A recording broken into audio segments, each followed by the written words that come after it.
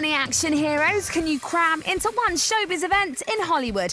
Quite a few, apparently. Sylvester Stallone was joined by his busy mates Bruce Willis and Mickey Rourke at the world premiere of his new action flick, The Expendables, which he co-wrote, directed and stars in. Like when I get to my age right now, I approach everything like, this could be your last film. So that's why I was so hard on Rambo, why I didn't pull any punches. And same thing with this kind of film, I just wanted to do a real interesting school, a genre film that's dead, it's almost gone. For these people who haven't seen it for a while. The film is about a group of hardcore mercenaries who take on a routine assignment which turns out to be a suicide mission. Now, how do we say this politely? Sly Stallone and the cast aren't getting any younger, which makes them a little more injury-prone when filming an action movie. I wish it didn't happen, but it's just going to happen when you do, physical encounters and you really throw yourself into it.